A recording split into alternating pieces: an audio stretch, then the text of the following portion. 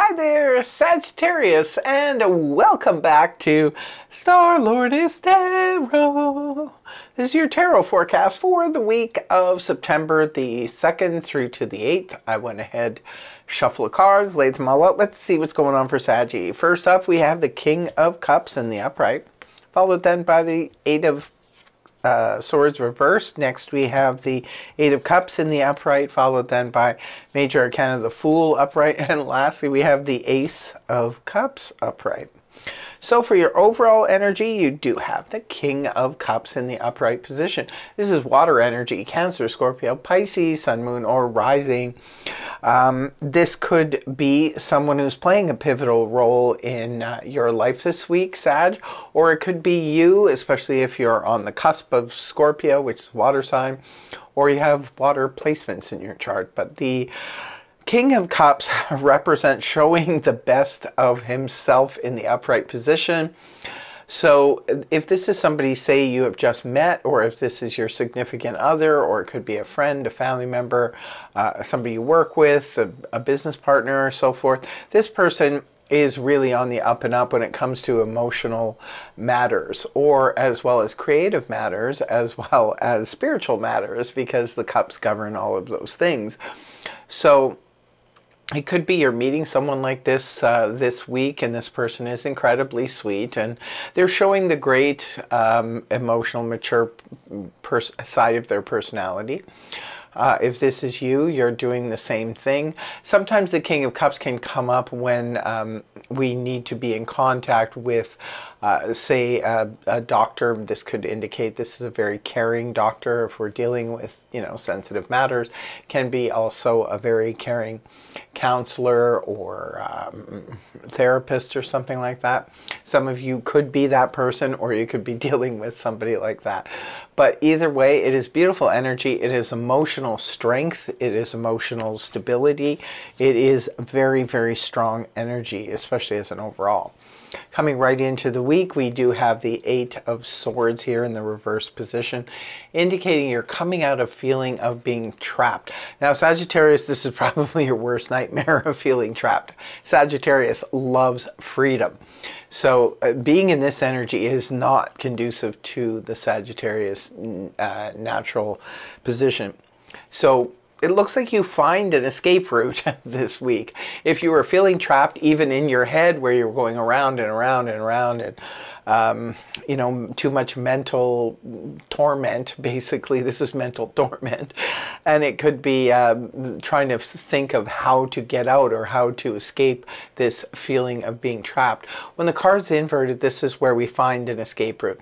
Now, sometimes this can be where we feel trapped in a relationship. Sometimes it can feel like we're trapped in a neighborhood or the town or city we live in. It's just like it feels too restrictive. The job we're at, general read, so it's going to be different for all of you. When the card's inverted, this is where we find an escape route. If it's a bad neighborhood or a bad place where you live, this is like finding an escape route. You find someplace else to relocate to.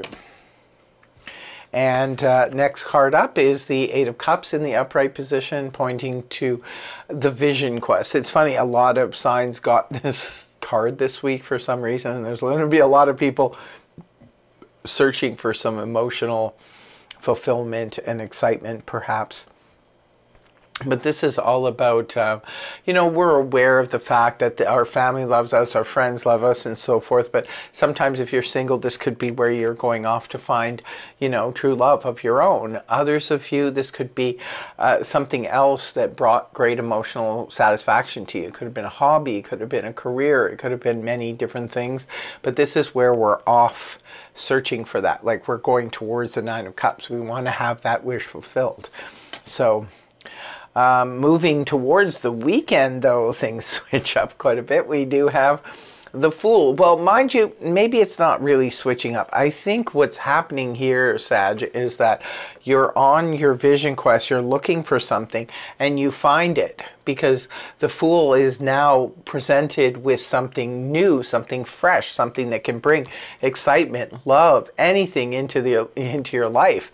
So this is about taking that leap of faith. So it looks like maybe in your quest, early in the week, you do find an ability to do something different.